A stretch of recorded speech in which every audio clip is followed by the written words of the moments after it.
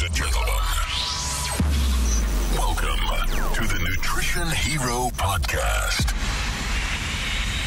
Igniting both the art and the science of functional medicine. Here's your host, Dr. Brad Watts. What's up, ladies and gentlemen? Welcome to another episode of the Nutrition Hero Podcast. I'm Dr. Brad Watts. Thank you for being with me today. Today, I have a frog in my throat. I don't know what's going on today. I feel good, but those old vocal cords are feeling pretty heavy. So I apologize for that, but bear with me. We'll make sure we get through this. Maybe it just makes my radio voice a better radio voice. Who knows? Anyway, today what we're going to do is we're going to go through something that I'm calling winning the war on pain. Winning the war on pain. And so this is going to be some highlights, some overview, and then I'm going to answer some questions that I received at an event that I do. It hasn't been every Friday, but it's been 6 out of the last 7. How about that? It's called a Casual Friday series. And so if you're a provider, if you're interested in a Casual Friday series, what it is essentially I'm showing people how to practice functional medicine intelligently so that your patients get better results faster. That's what it is in a nutshell. So we've gone through 5 or 6 episodes of it thus far, and I gotta say, hundreds and hundreds of registrants. It's been pretty fun. So thank you if you are a listener to this podcast and you also have been attending these webinars. Great. It's more of a hangout than a webinar. So it's more of a hangout, more of a conversation than a monologue. I hope that's the goal anyway. So today what we're going to do is we're going to go through winning the war on pain. I'm going to expose some information to you that you've heard in the past on this podcast, but not necessarily in the same context as you have now. So we're going to do that today. Additionally, I'm going to answer a couple of questions along the way that I got on Casual Friday that I didn't get to, but I promised that I would. Well, here are those answers, and I'm going to mix them in to the programming here today. So anyway, if you're somebody that's new to nutrition, new to functional medicine, and you want some direction, you want a path forward, a way to try it on, so to speak. Test it out. See if your brain and your heart are compatible with functional medicine.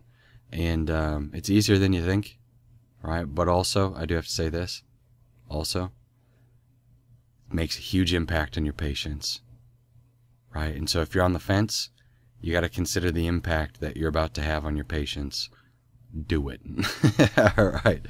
So anyway, as we start with winning the war on pain, what we're going to talk about today specifically is going to be under the classification of neuropathic pain. So it's a chronic pain syndrome.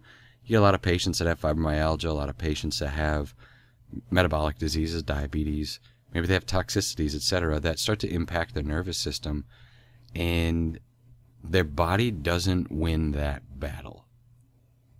The body doesn't win that battle.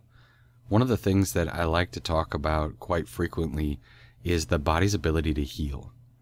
The body's ability to heal is inherent in you being in your body, right? Like if I fall over dead right now and somebody cuts my finger, is it going to heal? Absolutely not. That ain't going to heal, okay? But, right, if I am, blinking my eyes and my heart's beating and somebody cuts my finger, is it going to heal? Absolutely. Part of that process is me being attached, right, that electricity being attached to my body still. When the electricity goes out, boom, it's done. No healing. Okay, so here's what's happening in chronic disease, though, is that electricity in the body, you, right, you, the spirit you, or you, the energy you, whatever your terminology is, right, but you, right, are the healing power of the body. Isn't that cool? I think it's super cool. But here's the problem. With chronic conditions that progressively get worse or degenerate over time, chronic conditions show up and we have 62 problems that are trying to be solved by the power in your body that heals the edges of a cut together. Right? Like, I'm a chiropractor, so I first learned about that as innate intelligence. And in my own exploration and experience with supporting patients over the last decade, and consulting in cases and seeing how people heal, that's exposed some details about how innate intelligence works, right? It's given me an appreciation for how it works, and I won't get into it here, but developing a relationship with a person's ability to heal. Okay, maybe we can talk about that in a future podcast, but what happens is that innate intelligence, your ability to heal the edges of a cut together, in a chronic disease state, has 62 fires to put out, and it never puts them all completely out. Right? 62 fires. And that's a problem. Like the immune forces or your regenerative forces, think about like an army force, okay? Your regenerative troops are spread too thin to win any single battle. And so they don't. So we get these degenerative, progressive conditions, whether they be demyelinating conditions like multiple sclerosis, whether they be diabetes, autoimmune diseases, you name it. But one thing's for certain, right? That lifestyle and genetics over a period of time are going to give you a chronic health condition. Okay? Your chronic health condition. It doesn't have to be a bad condition, right? I'm chronically healthy, has been my situation. Chronically healthy. Oh, I appreciate it. It's free. It's phenomenal. All right? Chronically healthy. But if you're chronically sick or your patients are chronically sick, you got to consider that also. Right? So we got this power in the body that heals the edges of a cut together. It's trying to keep things moving forward. It's built for longevity, by the way. It's not built for comfort. Right? Which is why you can see somebody develop diabetes, right, instead of die. So the body basically has two choices with diabetes: high blood sugar or cell death. And what does your brain pick? High blood sugar every time. Because it'd rather live, overweight, tired, depressed, with numb fingers and toes, eyes that are dimming, strokes, heart attacks, etc. Your body signs its name on the dotted line for that rather than death. Right? Cell death, apoptosis. Right? So your body's built for longevity. It's not built for comfort. Okay, this is a huge topic. Like, I feel like somebody needs to write a book on this. Your body's built for longevity, not for comfort. And there's a huge area here to explore the problems in health in the United States today.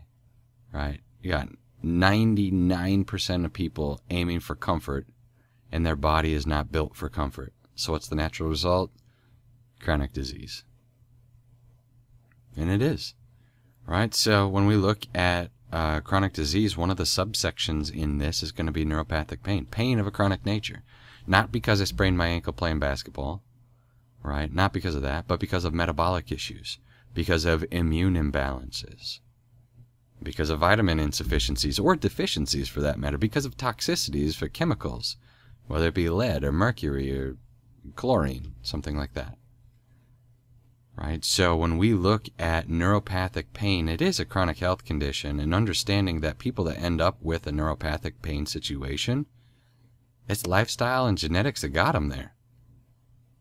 So what does that mean is going to get them out? To the extent possible, lifestyle and genetics. Never forget that, right? So if you can develop a chronic condition through lifestyle and genetics, well, for crying out loud, you should be able to improve a chronic condition through lifestyle and genetics. Through lifestyle and genetics.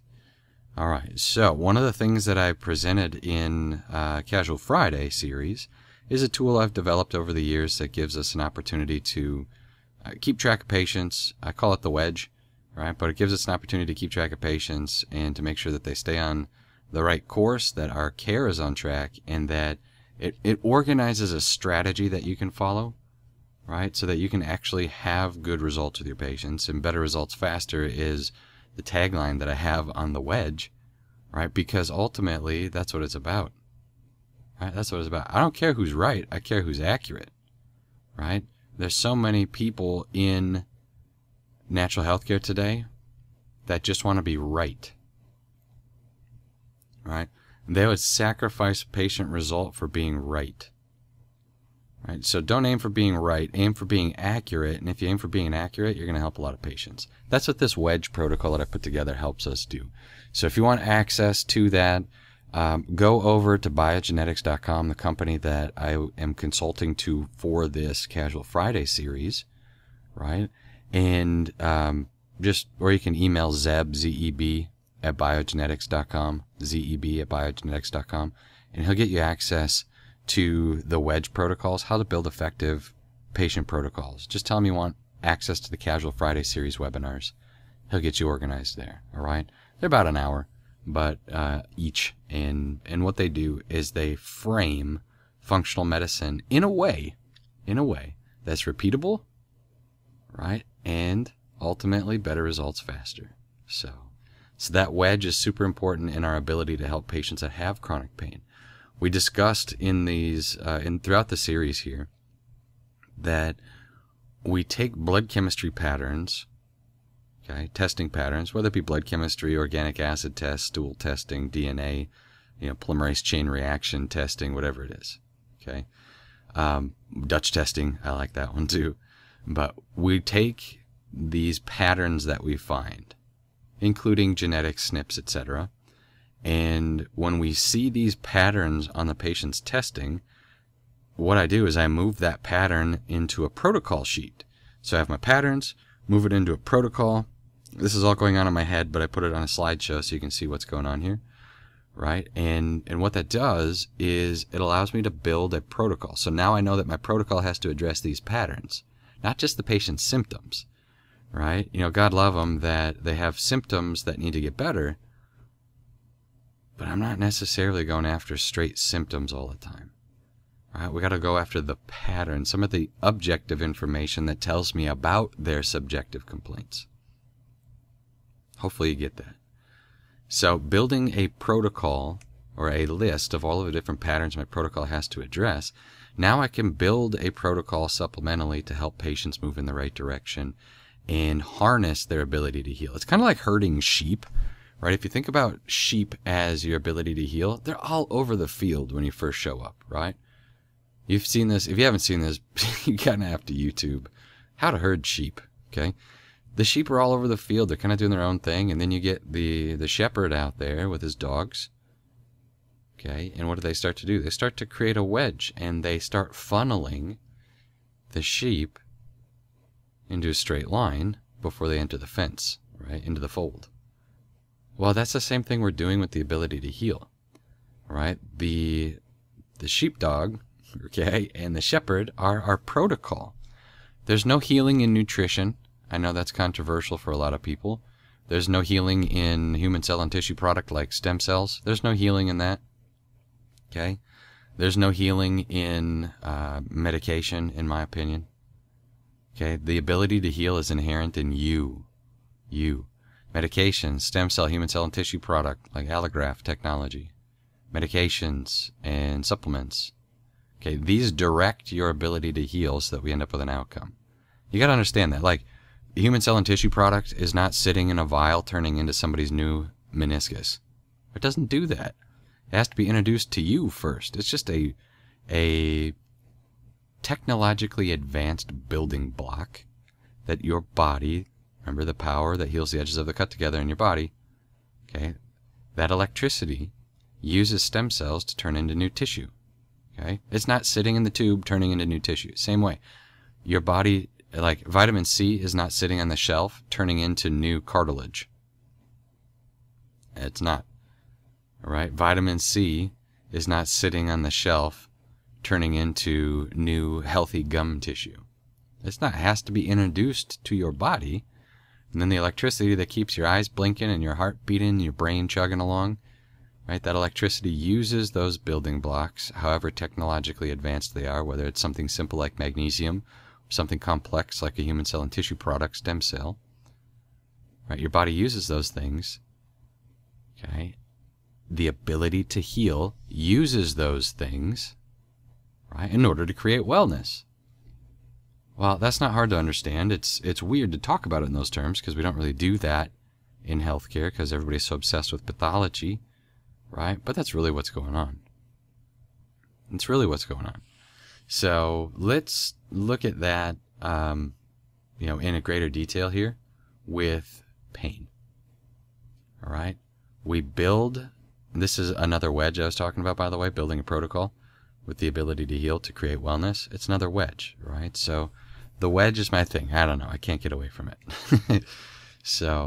But when we take the wedge application and we start putting it into, how to help patients with chronic pain, we've got to remember that we're not dealing with acute pain, like I just sprained my ankle or broke my leg. We're dealing with chronic pain, right? Pain that has been generated from a metabolic perspective.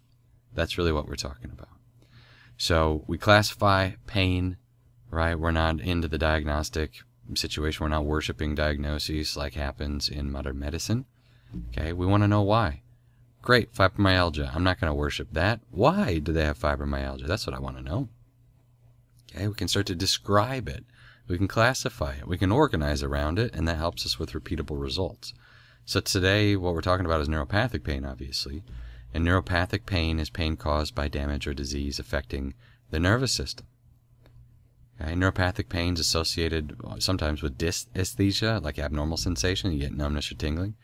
And sometimes something like allodynia, where people get pain from non-normally painful stimuli. Like I was talking with a gentleman a couple of weeks ago now, where his genes gave him debilitating pain at his knee, his left knee. Just the fact that the fabric from his jeans were touching his skin. Hey, that's not normal. I think we can all agree on that, right? It's called allodynia. So in this quick review here, before we get to some of the questions, one of the things that we identified in the medical literature is this thing called a pain switch, right? It's called an adenosine A3 receptor, right? Or an A3AR receptor. Adenosine is basically made up of adenine and ribose sugar, okay? And it's used in energy metabolism like ATP, so adenosine triphosphate, adenosine, ATP. But it's also used in signal transduction, right, which cell-to-cell communication, cyclic AMP, all right? So adenosine monophosphate. That is interesting because this is a key in modulating pain stimuli, is making sure that the transmission of pain chills out or the production of pain settles down, however you want to look at that, okay? So when we look at this A3AR receptor, it's activated obviously by adenosine, right? It's activated by adenosine. So this is from a research article here that if you want this citation, you're going to have to email Zeb and get on the webinar series, right? But it says further examination reveals that the A3AR activation reduces spinal cord pain processing by decreasing the excitability of spinal wide dynamic range neurons. Okay, produces supraspinal inhibition of pain reception, right? This is awesome. This is awesome. So why does neuropathy show up? Okay, why does neuropathy show up? Neuropathy shows up. This is a question that I'm going to answer now from our seminar series here, okay? Somebody asked this question. I didn't get to it the other day. Why does neuropathy show up? Neuropathy shows up in chronic disease as the body's ability to clean up reactive oxygen species goes down. Okay? If you just shook your head and you're like, what is he talking about? Here's what happens. You breathe in oxygen, you eat food, your body mashes the two together and creates ATP energy, like I just mentioned, energy.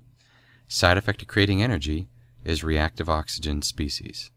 Another way to say it, free radical damage. You've heard of that. Free radical damage. Okay? Free radical damage. When the free radical damage starts to pile up inside of the cell, the body shuts the door to the cell so that sugar can no longer end up in the cell. Okay, does that make sense? If free radical damage, because we're creating energy out of sugar and oxygen, okay, we're converting energy out of sugar and oxygen. If free radical damage gets too high inside of the cell becomes insulin resistant. Now sugar is coming in single file now instead of, in a crowd, and the sugar in the bloodstream starts to rise. Here's where we get into the problem. Sugar in the bloodstream rots. Okay, it oxidizes. It creates this thing called a glycosylated end product. It's basically, imagine like a racquetball with little razor blades on it, cruising through your bloodstream. Okay, world's tiniest racquetball. Okay, but you get the point. It's bouncing all over the place, hacking things up. It's rotting your body from the inside out.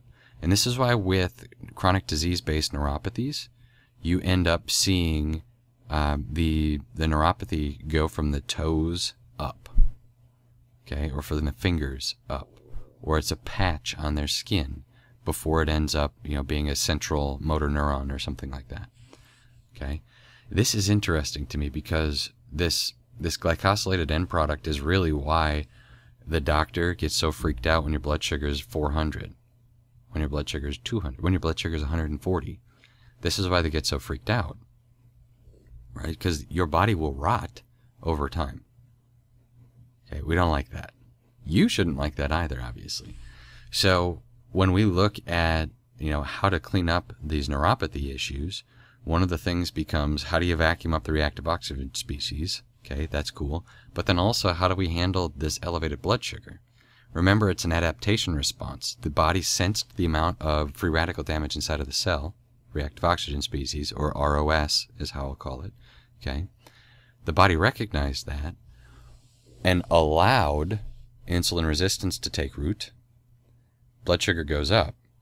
So if we want to reverse neuropathic pain, doesn't it stand to reason that we got to start where the problem started? Right? You got to handle the reactive oxygen species. Okay, you got to suck up, you got to vacuum up that free radical damage. Right? You got to get rid of the free radical damage. What then happens is there's more space inside of the cell now to create more ATP energy out of oxygen and blood sugar. Okay, so now we can have our energy values start to go up, right? And you're not so depressed and tired all the time anymore. And then your blood sugar starts to go down. Okay, so we're reversing the adaptation that took place. Hopefully that makes sense. So when the blood sugar starts to go down, because we're spending more of it now, right, instead of allowing it to be in the bloodstream and storing it in body, like as body fat, etc. When that happens, right, those little razor blade filled racquetballs cruising around in your bloodstream, glycosylated end products, those chill out. We don't make as many of them. Okay, and that ability to heal the edges of a cut together that your body has, right, that ability to heal now starts to take root. You can start to see its action in neuropathy. It starts to walk backwards, so to speak. The neuropathy moves from numbness to pain, from pain to tingling, from tingling to normal. Okay, so whatever that that journey looked like for you. So this is part of the process in handling neuropathic pain, is understanding the mechanism of it.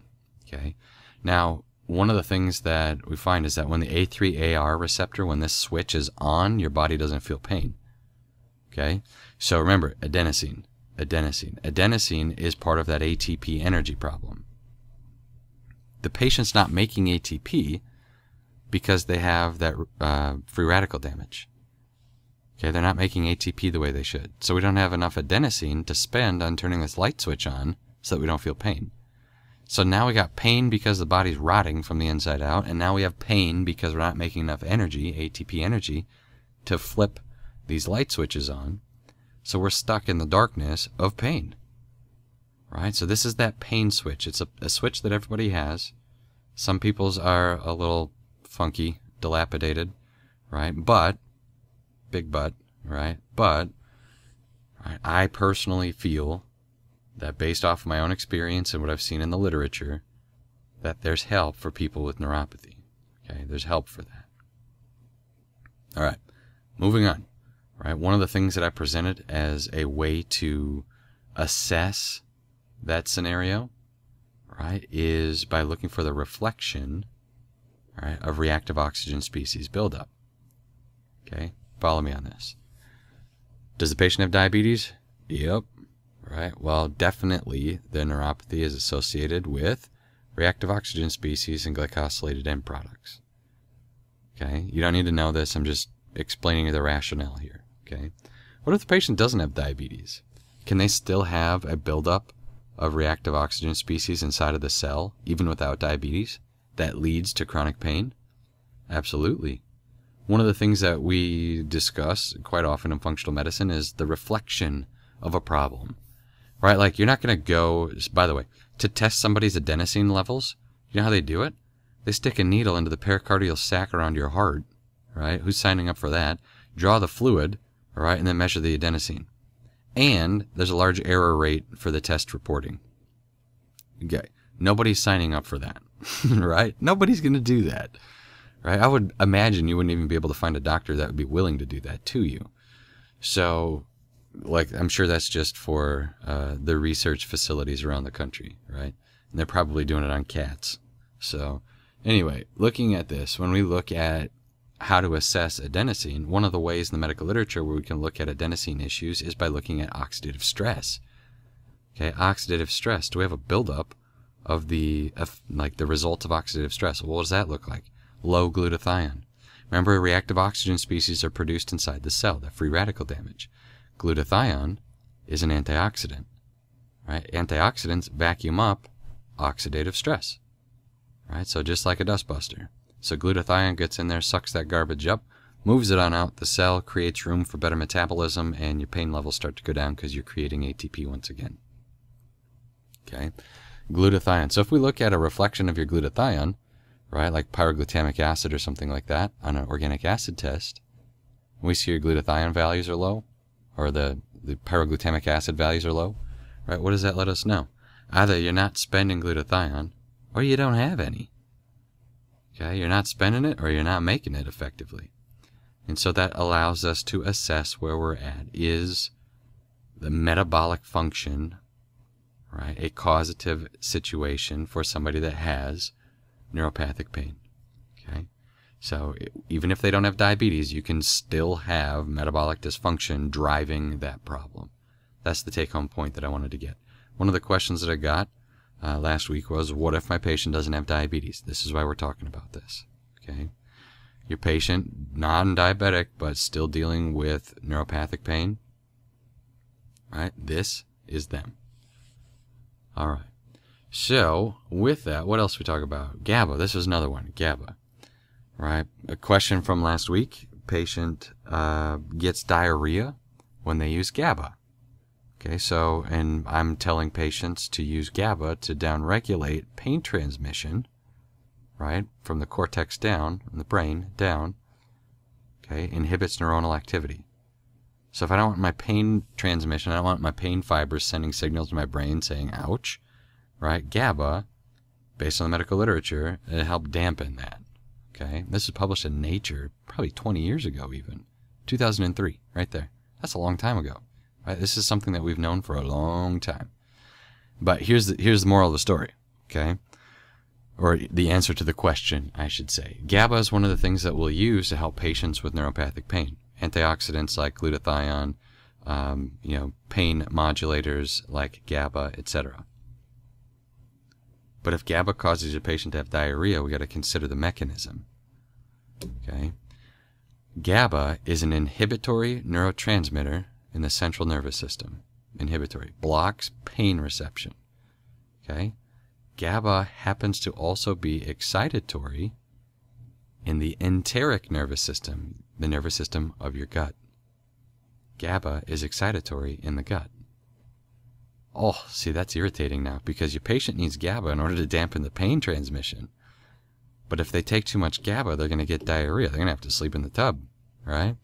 And we don't want that. So what happens is you want to make sure that if you're using GABA for pain relief rather than constipation relief, right, you want to make sure that you are supporting your patient with a liposomal version of GABA so that it doesn't ever hit the intestines, right? So it'll start being absorbed through the mucosal layers in the mouth, the esophagus, the upper part of the small intestine, and by the time we get to having, activity in the enteric nervous system, that GABA's already been absorbed into the bloodstream.